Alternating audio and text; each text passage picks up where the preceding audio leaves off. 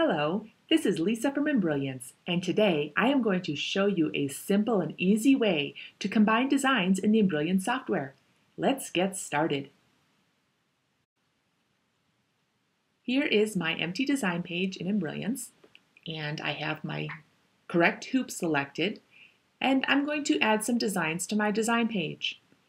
This can be done by either opening a design from the shortcut button here at the top, or opening a design from the File menu, or we can merge designs together, which is what I plan to do, using the shortcut button here, or it's also available under the File menu.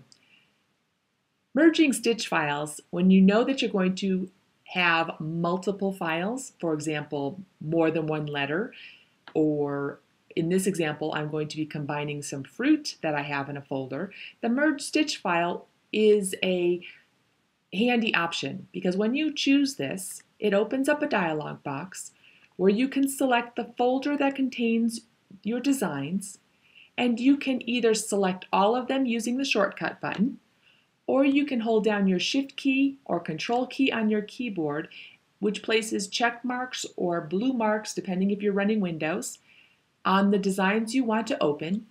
Choose Import, and they're placed right here in the center of your screen. So we've combined 3 files in one step. So let's move them around our design page. If I click on the apple in my design page, it is selected and I can move it any place I'd like. Click off of it and it gets unselected. An alternate way of selecting a merge design is if you look here at the Object Pane, I have 3 designs. So I can select the second one, click on it, and move it in the design page. Do the same with the third one. The Object Pane gives you an alternate way of selecting designs that are on your design page, because sometimes based upon layering it may be difficult to select them in the design page themselves. It's also easy to select more than one design at a time. For example, if I want to select the 2 plums, I click on the first one, hold down my Shift key to select the second, and they are now a little grouped object that I can move together as a single unit.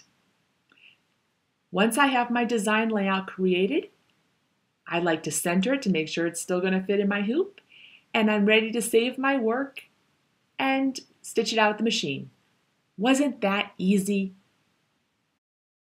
For more videos on Embrilliance software, don't forget to subscribe to our YouTube channel.